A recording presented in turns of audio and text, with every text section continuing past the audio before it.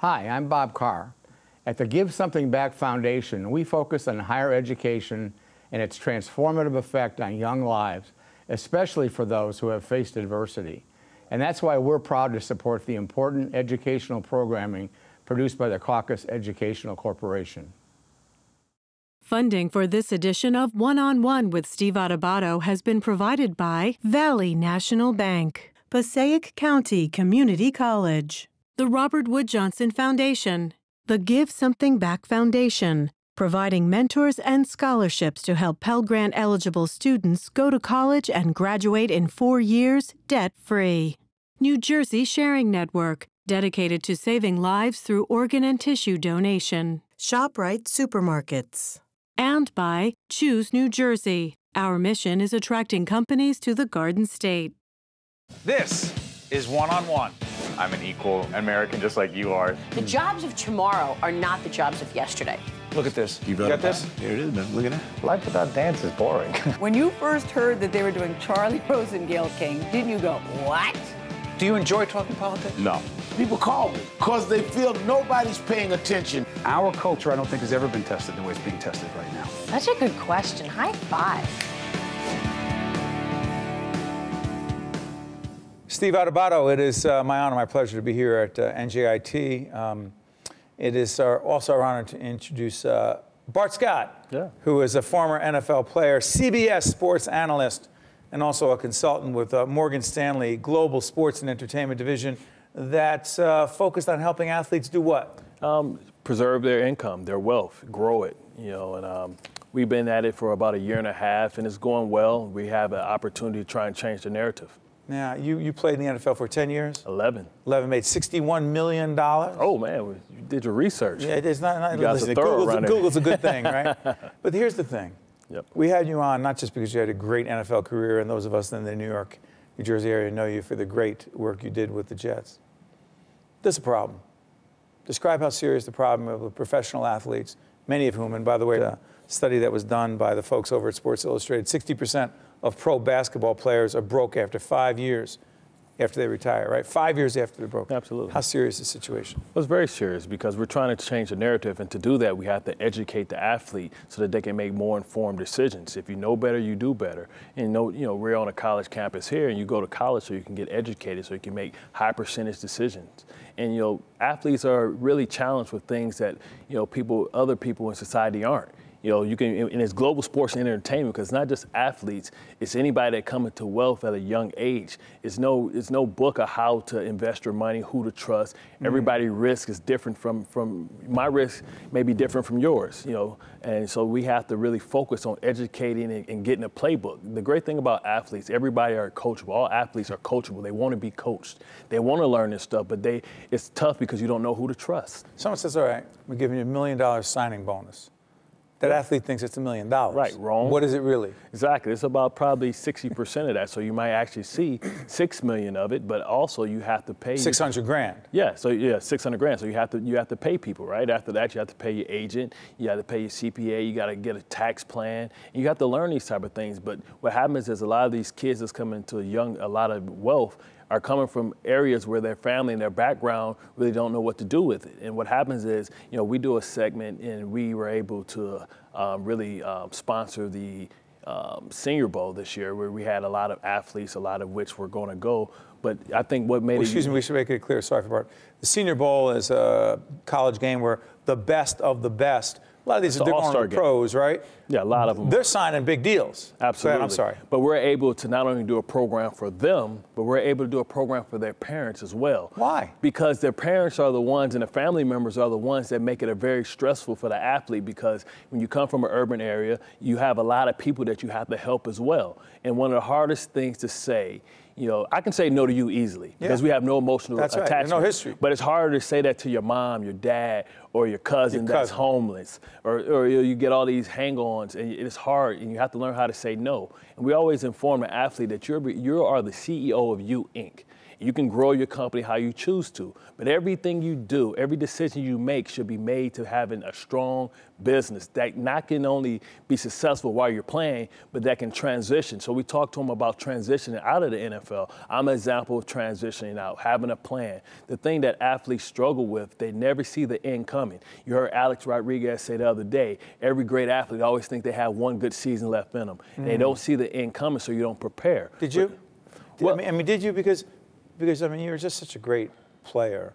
And I'm thinking to myself, as a broadcaster, did you see at a certain point in your 30s, hey, this is going to come to an end, and did you prepare yourself for the potential for a career in broadcasting and in the other work you're doing? And what'd you do? Well, I retired at 32, so I was early into my 30s, but I went 10 years without missing a game. So I thought that I couldn't miss a game. I thought I was indestructible, and I tore my toe up. But early on in my career, when I played for the Baltimore Ravens for 7 years, I took advantage of the continuing education program. I went back and got my degree, and I continued to build my brand. And when what does that mean, build your brand? Build your brand. So at some point as an athlete, my body's going to break down, and I can't sell my body anymore. But what I can sell is my brand, and my brand of being— Your reputation? My reputation, absolutely. And you have to ask yourself as an athlete, is anybody going to buy what I'm selling? And you do that by going out into the community, being a quality guy, keeping your nose clean off the field, no DUIs, no partying in a way that gets you into trouble. Exactly. No Johnny Manziel, no disrespect to Johnny Manziel. Exactly. Johnny Manziel, listen, I don't want to point him out, but let me ask you this. Damaged goods. His brand. Damaged goods. He can't even sell his body, let alone his brand. So say he says to himself, Bart, you can't tell me anything. I'm a superstar. Everybody loved me in college. I signed a big bonus. I signed with the Browns. Don't tell me anything. Proof's in the pudding. For every person I can show you a dear friend of mine, Ray Rice, who damaged his brand. Now he can't sell it. He can't get a job. He's a good young man at Rutgers. Right, and he's seen as toxic, right? You can't sell it. And what happens is perception is reality in this game. So you can work hard to change to be a better person. A really bad decision. Right, which Ray Rice did. Impulsive decision can change the course because there's always another athlete behind you. Right? NFL, not for long. And it's not just NFL, it's the NBA, it's any sport. What happens as an athlete, you have to understand that you can be replaced. You can be replaced in an instant. So you have to prepare for that. You have to prepare for the transition because no matter what, whether you play 4 years, whether you play 7 years or 10 years or 20 years like Tom Brady, at some point you're going to have to transition. You're going to have to do something else with your life. And if you have a good brand, you have options, and that's what you want to buy. Because, I heard Joe Girardi, right? He talked about an athlete dies 2 deaths, right? Because it's painful, because you've done this your whole life. A-Rod's going through it right now as we speak, but go ahead. You've invested so much. That's why Michael Jordan came back, not because he needed the money, because he missed the cheers. It's nothing that you can do or that can duplicate going out in front of 70,000 people, busting your butt, preparing for battle, and going out and being able to have a physical consequence. Nothing can replace that. It's the ultimate drug. That's why guys can't walk away. But the consequence of it, the consequence of not preparing for your future after your body breaks down. Right. Serious. We've seen athletes hang on too long. But they have not only no money, not only do they go broke, but they have serious financial problems.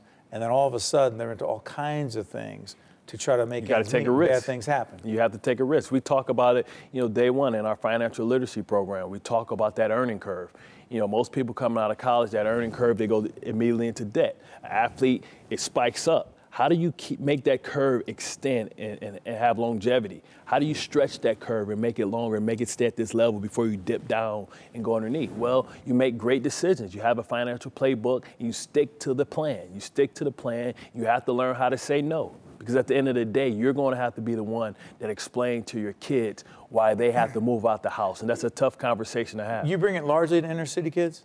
No, it's not just inner city kids. Not just. It's anybody, right? Because we all want wealth. We all want sustainable health. We all want to have a sustainable lifestyle, right? Why should I have a great lifestyle, 15, only during the time that I play and have to scale back?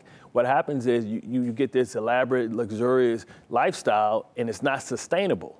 It's not sustainable because you didn't make it sustainable. Everybody has that retirement number, right? Yeah. You know, so that you can have that number, that you can have the same quality of life. But you're going to have to work. Let me ask you this, though. You also talk about giving back. Oh, absolutely. Why? Because someone says, wait, hold on. You're telling me, Bart, I got to amass and attain and save, and now you're telling me I got to give back. I tell you what better way to build your brand, right? When you go, not only, the great thing about charity is it's beneficial in two ways. You have the charity part of charity, and then you have the networking and the business branding part of charity, right? So, you know, when you're in there, you are able to be in a room with people that have the ability to give, right? And you meet people, and that's where building and networking. We say it all the time, it's not about your net worth, it's about your network. Because people won't give you money, but they'll give you information. And when you're trying to transition and go into a different field, information is vital. I'm curious as to how you got so smart at this stuff, but I got to ask you this one. As a student of leadership, you've had to lead on the field, you lead off the field. The number one lesson, I remember, hold on, you remember you were a linebacker, and you had to call all kinds of plays. You had to keep people in line or all around you, personalities. Number one lesson you learned about leadership in life and football is? Well, you have to be able to be a great listener, right? And you have to also, to be a great leader, you have to be a great follower. And you understand that, you know, sometimes you may have to follow, sometimes you have to lead, but you have to be bold, you have to dare to be great, right? So you have to step out, and you can't do what's popular, right? You have to do what's right. It's easy to do what's easy and follow the masses, but a leader stands up for what's right and what he believes in. You have to say, what do I stand for? And you don't compromise that for anybody. That's what leaders do. Bart Scott, you can check him out, CBS. Yeah, man. Sports analyst. Check him out on the weekends. He's great, good stuff. Former NFL player. He gave us a lot to cheer for with the Jets here. And Morgan Stanley, Global Sports Entertainment Division consultant there. I want to thank you, Bart. Appreciate it. Pleasure's all mine. All good. Stay right here. We'll be right back right after this from the New Jersey Institute of Technology. Thank you. My pleasure. To watch more One-on-One with Steve Adubato, find us online and follow us on social media. Steve Adubato, more importantly, we are at the 2016 PGA Championship at beautiful Baltusrol Golf Club in Springfield, New Jersey. It is my honor to introduce one of the hottest pros on the PGA Tour. You like that? I like that. It's true. He's Morgan Hoffmann, PGA Tour Pro and the Health Ambassador for Horizon Blue Cross Blue Shield New Jersey and RWJBarnabas Health. Jersey guy, right? Correct. Yep. Wyckoff, New Jersey. When did you get into golf? Pretty young. In diapers. Started off with a little, I guess, Fisher Price set, and I started. First tournament was when I was 8 years old. So.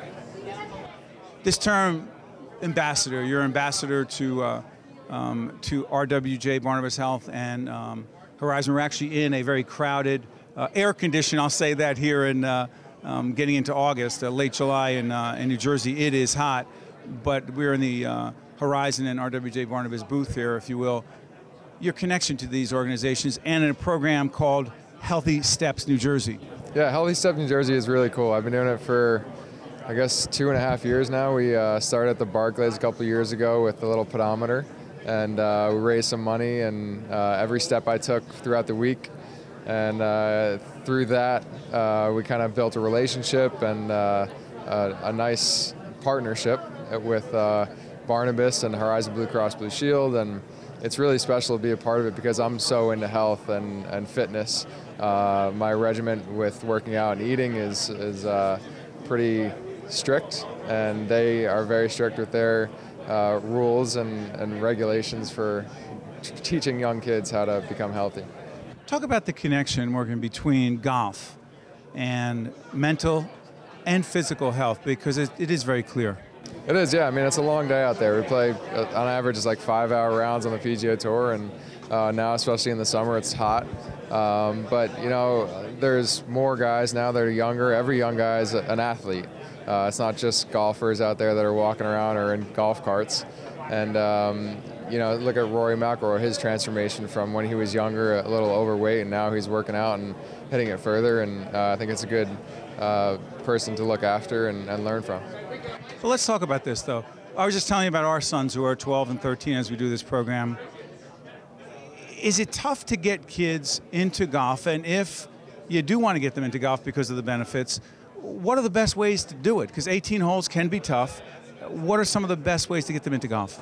I think the best way is to treat them like a kid, you know? Anything that is fun for a kid that will attract them. So keep it short and simple. If they love the game, then let them do it. If they don't, let them, you know, go play baseball or do whatever they like, you know? I think a lot of parents pressure their kids into doing things and take them to the range, and I think Top Golf is an amazing new thing for the game of golf because it's something that's fun and gets them not on the golf course for 18 holes in 5 hours. And but for kids, I think just keeping it simple, have a chipping contest with buddies and friends or your parents, and just have fun, keep a smile on their face. You don't have to do all 18.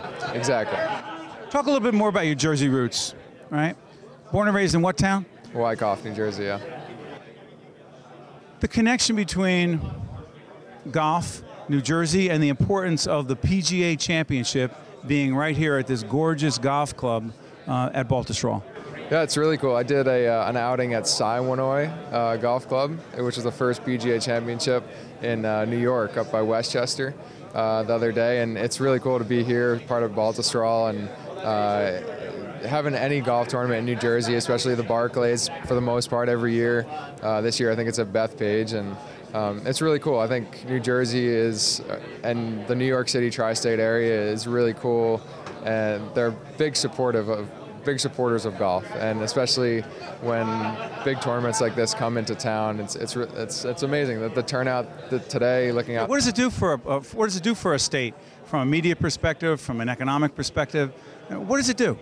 It does a lot. I mean, it does a lot for the course, the area around, and I was just talking to one of my friends who owns a restaurant in New York City, and it blows up this week. I mean, any week where a PGA Championship or PGA Tour event is, that week it blows up around the area, and it's great for the economy, and I think the fans come out and have a good time. Let me ask you this, put you on the spot. There are rankings in the PGA, and they change all the time, right?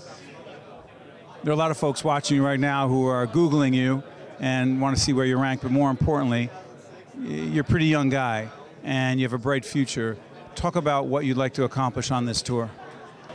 I mean, I've had dreams as winning majors as a kid, you know, like having putting contests with my dad and 5-footers saying, all right, I want this to win the Masters. And I got lucky enough to play the Masters last year, and it was a first taste, and it was amazing. It was the greatest experience of my life, and I can't wait. At Augusta. At Augusta, yeah. I can't wait to get back, and that course suits me well, and yeah, I'd love to win a major one day, and my dream's always been to be #1 in the world, so I'm working towards that. Real quick, you played Augusta. Shake hands with Jack Nicklaus? Yeah, he's a friend of mine, actually. I can say that now. I'm a member at the Barrett Club in Jupiter, which is his course. So he's the Golden Bear. That's correct. You got to talk real quick. You got to tell us, what's he really like? He's awesome. Really, really nice. So before I played in the Masters, we were in the gym together, actually, which is... You were in the gym together with Jack Nicklaus? Yeah, he's up there a bunch. He's getting work done from a PT, and he comes out and spends time with all the guys and on the range. And I think there's 25 PGA Tour pros at that course now in Jupiter. And he's great. He gave me advice, you know, on certain greens at Augusta, and taking advice from Jack Nicklaus about anything is pretty cool. Speaking about advice, I got to do the last question for Morgan. Well, finally, I have a leadership question for him, but I want to get this out of the way. Barry Ostrowski is here from RWJBarnabas Health, the CEO, and Bob Marino, the leader over at Horizon. Both of them play golf. They're not going to get on the PGA Tour anytime soon. I saw you talking to both of them. The Golden Bear, if you will, Jack Nicklaus, gave you some advice. Did you give those guys any advice? I saw you talking to them. They weren't really asking about their golf games. They were kind of bragging on how not great they are. They were being honest. Yeah, they were being honest. They were giving each other kind of a hard time and about their games, but it was pretty funny. They looked like they had a good little game every weekend that they play against each other. So, but yeah, my advice to any amateurs is just work on your short game, and putting, I think, is really important. That's what we should do. Me, Marino, Ostrowski, and all these guys who play on the weekends. The advice for everyone watching right now is not see how far you can drive that ball, but what, Morgan? Yeah, work on your short game. Don't try and swing hard. Just keep it simple and smooth. This is coming from Morgan Hoffmann, PGA Tour Pro and Health Ambassador for Horizon Blue Cross and Blue Shield of New Jersey and RWJBarnabas Health. All right, last one. Ready? I ask all the great leaders this question. I'm fascinated by leadership. The number one leadership lesson you've learned in your few years on this earth, but in some very tough challenges, the number one leadership challenge, excuse me, the number one leadership lesson you learned so far on the tour is? You know, lessons, I can't really put a pinpoint on it. I've learned so many things from great guys. Phil Mickelson, I play most of my practice rounds with Charles Howell, and he's big on just treating everybody like you want to be treated, you know, the golden rule per se.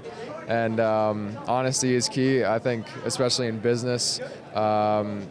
You know, just being upfront and not hiding anything and just tell them how it is. And I think that's really important with talking to yourself and with your employees. For someone who didn't have any leadership lessons, you just gave a few out. Thanks so much, Morgan. Appreciate it. Yeah, anytime. All the best on it. Thank you. To see more one-on-one with Steve Adubato programs, visit us online at steveadubato.org. If you would like to express an opinion, email us at info@caucusnj.org. Find us on Facebook at facebook.com/Steve Adubato PhD and follow us on Twitter at Steve Adubato. We're here with Dr. A.M. Barrett, who is Director of Stroke Rehabilitation Research at Kessler Foundation. We're here at a terrific conference in West Orange, New Jersey, Life After Stroke Innovations in Research, Reclaiming Life and Regaining Independence. Doctor, we've talked many times in the studio, but the question is, this particular issue, this conference, why significant? We're going to talk today about how problems, not only the problems you can see, but the problems you can't see affect people after stroke, how it can limit their lives and how we can make them better. Such as?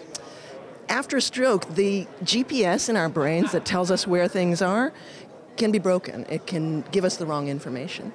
But almost never do we find out that we have this problem after stroke, and almost never do we get the treatment. So we're trying to address that in the Kessler Foundation. Yeah, you may see around the doctor's neck, and she brought this in the studio. We were taping a program, and she brought these goggles in the studio, and they are called?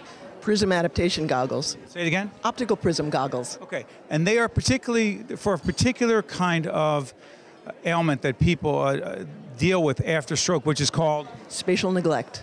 Talk about spatial neglect and then talk about the goggles. Mm-hmm. Well, when people have had a stroke that affects the right brain, we all know that the right brain is supposed to be kind of creative and innovative. Well, this right brain tells us where our bodies are at all times, right? So you've seen me do this demonstration before. When I put on my glasses with my eyes closed, I can do it because my right brain knows all the coordinates and knows how to make the movement. But what can happen when somebody has spatial neglect is they lose that ability. And what's interesting is when you make these kind of mistakes, people don't say, oh, the person has had a stroke, there's a problem going on in her brain. Instead, they think, oh, you know, she's not trying. She's got some kind of issue. What does that person see? That person is seeing the world in a different way than you and I are. And when they wear these goggles that change what they see, you know, you can see that the goggles have a curve on them, a surface curve, and they change where you see things so that the distortion in the world is corrected. It corrects the distortion? Yes, so if you make movements while you're wearing these goggles, you can actually reprogram the way that your vision and your movement systems work together. Talk about the economics of this. How much they cost? Sure, oh, absolutely. Well, I mean, you can see that they're really, really expensive, right? Not. They are...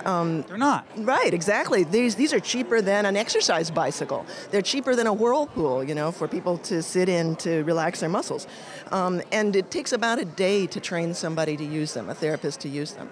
So it's not something that's extremely labor-intensive either. They fit into the therapy schedule, especially in the inpatient hospital setting. But most people just aren't comfortable with them. Medicine as a field and rehabilitation as a field moves kind of slowly on the speed of trust. And so we have to help people to trust these goggles that have been scientifically supported. So that's really the whole idea. As I said, I'm pointing to the sign over here if you wonder what I'm pointing at. That's the research. Innovation, right? Exactly. That's exactly right. We're trying to show with research from the laboratory, but also research from people's real lives, you know, how can we get these goggles into people's hands, as you say? How can we get something that's inexpensive, and even it saves money for the system, for the hospital? It can cut the amount of time we think in our kind of initial activities, the amount of time that people actually have to spend in the hospital. And that's because, let's say that your movement system were distorted, you might fall. Then you're in the hospital for an extra after 3-4 days. You might have trouble getting up and using your walker. Well, if you can learn that a day sooner, you can get home a day sooner. So, in many ways, this conference tonight, we're at Kessler Foundation's conference, Life After Stroke. Dr. Barrett's been with us before, but we're really moving forward in this process of trying to understand life after stroke. You're saying if more people had access to these goggles, there's the potential to not only make people better, improve the quality of life, but reduce healthcare costs. That's what we hope, and that's what we're about to try to do with a group of hospitals across the country. Real quick question before I let you out of here. You're so fascinated by life after stroke because? Well, I think that I was always interested in how the brain changes, but people stay the same. And so people can have What do you mean by that? Problems. Well, so it's a really philosophical question you've asked me, and I think that what really inspires me is you see people whose brains are really different and who do things so differently, right? But these people, in a very essential way, are exactly the same as the rest of us. They're exactly the same.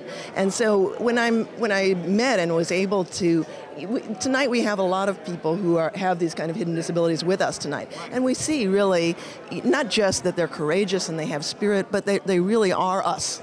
And when something is us, we have to do something about it. And we have to hear them, listen to them, try to understand them. Yes, exactly. And we have to be part of what they're doing. Thank you, Dr. Barrett. Thank you, sir.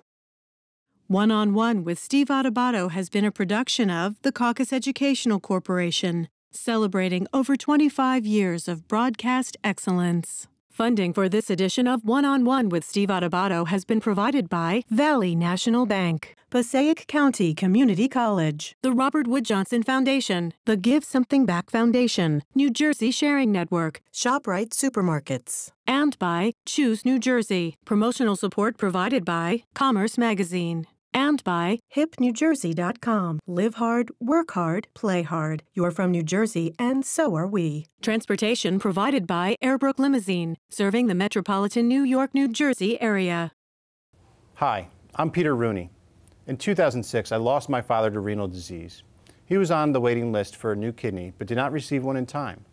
Unfortunately, so many like my father have lost their lives while waiting for a life-saving organ.